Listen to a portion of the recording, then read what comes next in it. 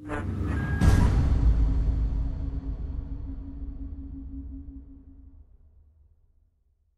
background is that I just wanted to do a Hulk and Frost Giant story, and Walt was the first guy we thought of asking.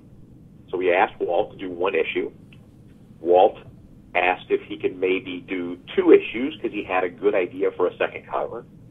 Then Walt asked, can I put Thor in the story? To which you say, yes, whatever Walt wants. And then Walt says, I'd come up with a 3rd cover, so can we make this a 3-part story? Yes, absolutely. So in other words, I came in asking for as little as I thought I could get out of Walt, and instead he surprised us all by turning it into this big 3-issue extravaganza that plays to all his strengths and all our mutual loves about what he's done and about the Hulk and about all the things that are in the story. We get to play with all those toys, and we're both having a blast.